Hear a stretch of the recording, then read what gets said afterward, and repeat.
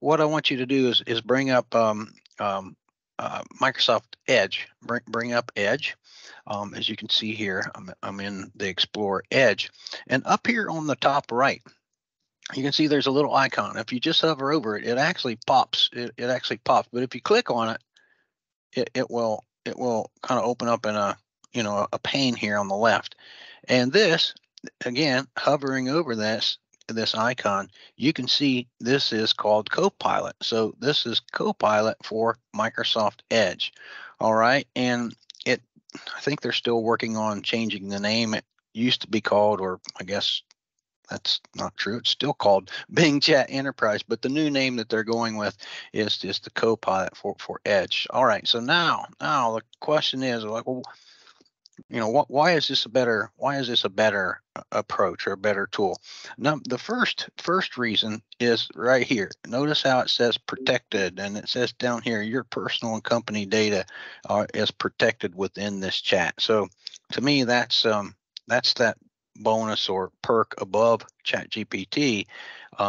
Is Microsoft saying, hey, we've got your data protected, we're not going to share that with anyone. Okay, there's another thing about ChatGPT. There's like a 3.5 version, and that's the free one, which has some drawbacks, right? Like I think the data stops at 2021, and the 4.0 version, that's the one that's better, but it actually comes at a fee. Okay, so that's kind of again a drawback. But this Copilot for Edge, it's actually built off of ChatGPT-4. So it's got that more advanced technology kind of under the hood, but you don't have to pay for it, right? It's just here. There's something else that it does. You can see here that you could add an image. If you were to click on this icon right here, you could add an image and ask it to tell you about that image, and it would do that. And then the other thing this has the capability to do is create an AI image. So maybe we want to create me an image of a happy cartoon cat. And then we'll see what we get. There's a typo in there. And so as it's generating that image, do note that there's another program out there. There's another program out there that's created by that same OpenAI organization called DALL-E. DALLE. And you can go to that website and you can ask it to create images, but just like we're doing here. But that DALL-E is actually embedded inside. You can see right here. You don't have to go to another website. It's embedded inside of here. And there is my, I kind of like that one right there. Look at that one. That's my AI generated happy cat in seconds. And that's crazy to me. So that's another feature or benefit of using this application.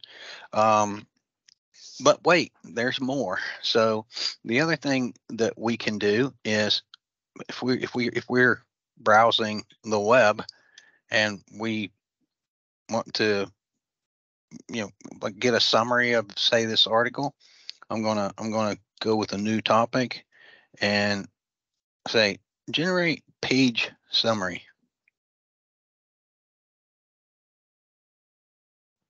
And you're really testing this with me. And I challenge you. I challenge you to go play with this thing. Figure out what all we can do with it.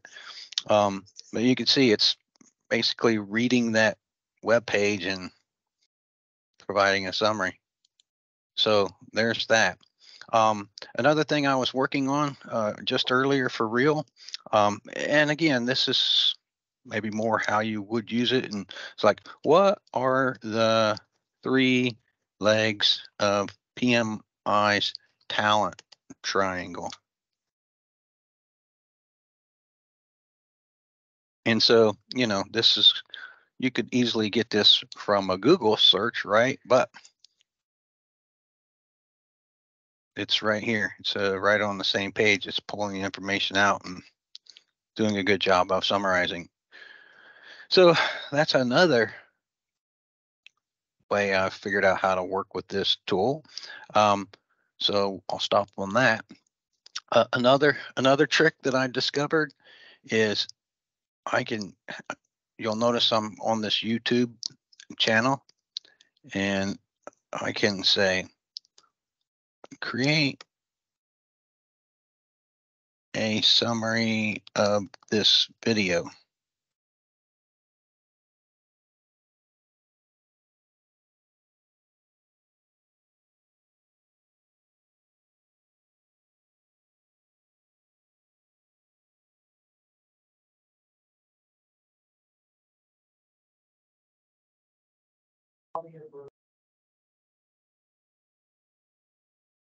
There you go.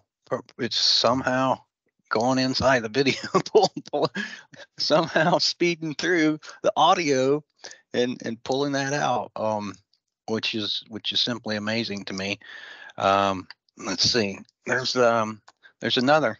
So there's another thing here. That's on the chat.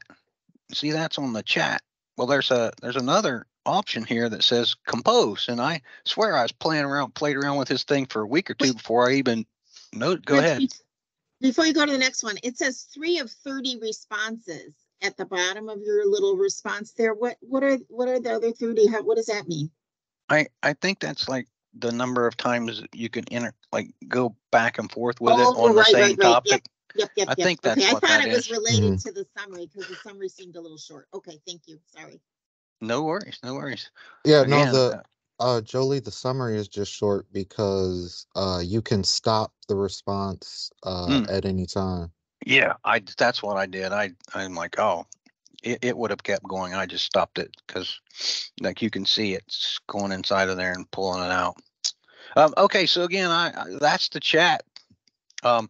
I probably played around with this thing for a week before I noticed, oh, wait, there's a compose up here. Compose, what the heck is that?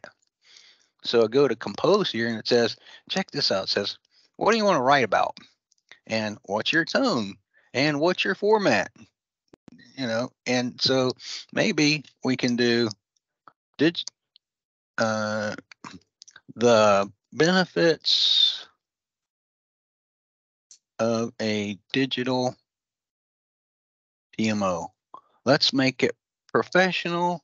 Let's make it a LinkedIn post. And let's just, for brevity's sake, we'll make it short. Generate draft.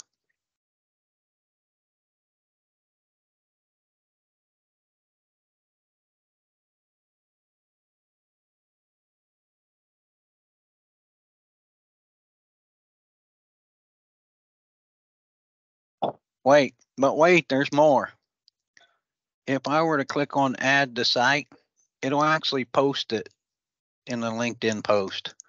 It would actually take this and post it in a LinkedIn post if I say add to site. All right, let me give you one more. Let me give you one more. So go here, and I'm going to bring up Word on the web, like Word via the web, right? You can see I'm opening it up. I normally don't work this way. I normally work off my desktop, but if we bring up a blank document on the web, okay, now I got my Word document on the web. Now I'm going to start over again. The benefits of a digital PMO, professional. Let's do a report and let's make it medium. Generate draft.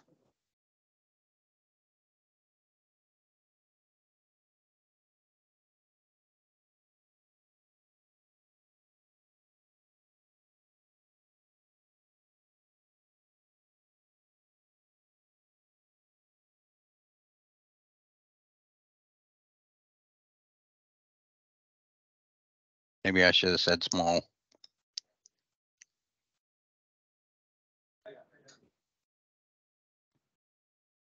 if you just click add to site while it's still generating, what happens? Well, I was afraid to break it. Well, because what will happen is it's going to copy the text from here and put it in the Word document.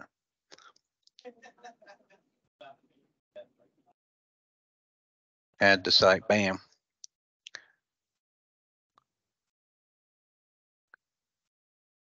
There's probably more. I was playing around with Planner here, and at first I thought it worked because I was on this site and I said, tell me what I need to complete. Tell me what tasks I need to complete today. And at first I thought it worked completely right, and I was like way excited. But then I got to look, and actually it was Pradeep who said, hey, oh wait, I think I got to tell this, using this website, tell me what tasks I need to complete today. And anyhow, I thought it worked, and I got overly excited, and Pradeep's like, wait, Rich, you didn't actually answer your question precisely.